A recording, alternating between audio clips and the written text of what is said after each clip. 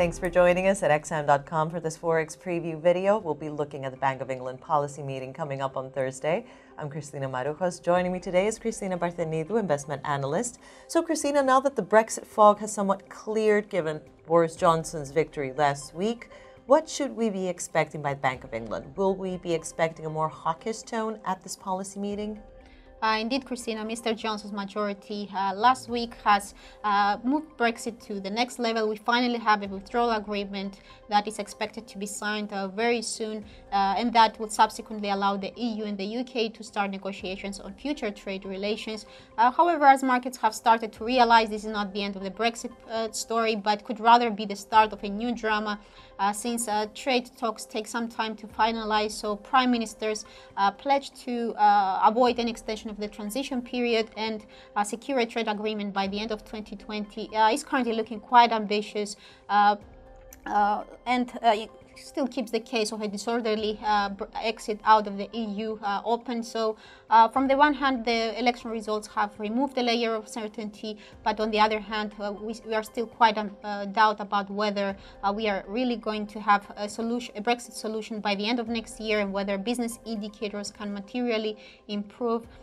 We had some positive signs from the labor market last week, but PMI readings, GDP growth and inflation are still pointing downwards. So taking all this into account, we don't expect the Bank of England to cut interest rates this week, but still keep some caution until the data shows some sustainable improvement before taking its next policy decision. But what does that mean? Do you think we'll see policymakers insisting on a rate cut this week?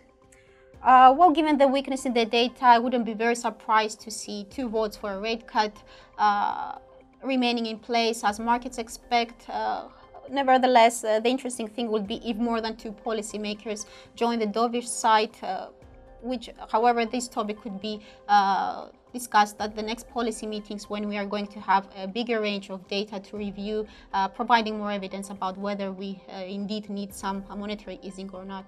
And finally, let's have a look at the pound because it had an amazing rally on Friday after the elections. However, disappointingly, it lost those gains this week. Is there any chance of an upside reversal to the currency? Well, on that front, we are all eagerly waiting to see the Bank of England's Brexit reaction following the election results. Even though we don't expect a hawkish message from the Bank of England, still some positive comments about the Brexit progress could provide some support to the pound. On the other hand, if policymakers doubt the effects of the Boris Johnson's withdrawal agreement, then we might see the pound extending its losses. I see. Cristina, thank you for joining me today.